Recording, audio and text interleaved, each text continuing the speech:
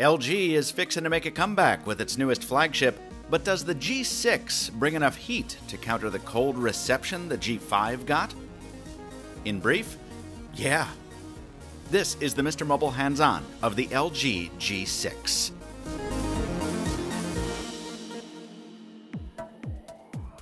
There's plenty of good news on the hardware front here. All the design complaints I made in my G5 re-review have been addressed. The half-baked modular approach is gone, replaced with a super solid build available in 3 colors that seems to revel in its brick-like nature. There's been no attempt to pinch down the sides to fool your hand into thinking this thing is terribly thin. Every bit of its nearly 8mm depth is on display, and it feels great because it's metal and glass. Granted, not the most original materials, and yep, it's happy to take on as much skin oil as you can give it, but the G6 looks and feels as expensive as it needs to take on the Samsungs and Apples of 2017. Crucially, it also looks different. Not just around back with those prominent cameras we'll talk about in a second, but up front too, with a taller than normal display that sports these rounded corners that remind me of the old Palm days, and which I therefore adore. LG has given us its usual truckload of Android software customizations, and it's still far from being my favorite interface, but it's less offensive than it's ever been. And the 2:1 aspect ratio means that some system apps can split themselves into 2 uniform squares, which is kind of neat. The screen itself is a Quad HD IPS LCD that can kick out over 600 nits to overcome bright daylight, and it's HDR ready to boot. That's 4 acronyms in 5 seconds, so let's just get the spec sheet over with now, shall we? Snapdragon 821, 4 gigs of RAM, a 3300 mAh battery, quick charge 3.0. In a nutshell, it's got everything a 2017 flagship needs to succeed, including Android Nougat and Google Assistant, and it's all inside an IP68 dust-proof and water-resistant case. There are compromises here too. The Snapdragon 821 isn't the truly bleeding-edge 835, which is expected to power Samsung's Galaxy S8. Do I care about that? Not really. I'm too busy celebrating the fact that dual-mode wireless charging is built into my US model. It's not included in other units.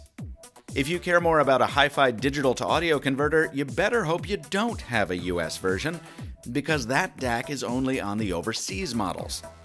And longtime LG diehards will lament the loss of a removable battery here too. Finally, let's come back to that funky dual-lens camera. It's much the same setup from the LG G5, and here that's actually good news. I love the ability to choose between a standard and wide-angle lens depending on how much I need to capture in a photo. But there's a crucial difference here. The LG G5 used an inferior sensor on its wide-angle lens, which often resulted in washed-out or low-detail photos.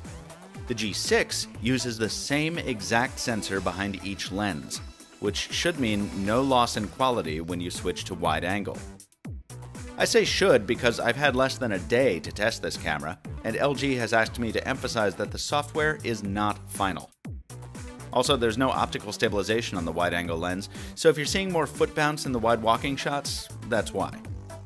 My colleague Alex Doby has spent much more time with the G6 and therefore has a wider selection of samples in his review available at Android Central right now. Meanwhile, I'll quiet down for a second, let you take in these samples, while I take a sip of delicious phone water.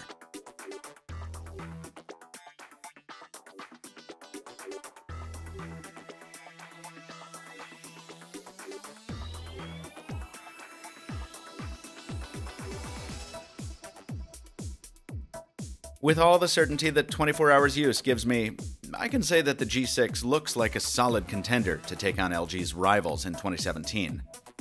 It's a sturdy, well-spec'd smartphone with a cohesive design and a ton of features. Features I'll cover in my full review soon.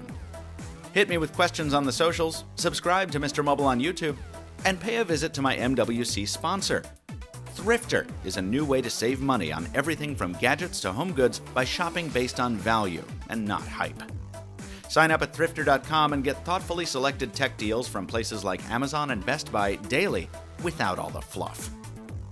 Until next time, thanks for watching, and stay mobile, my friends.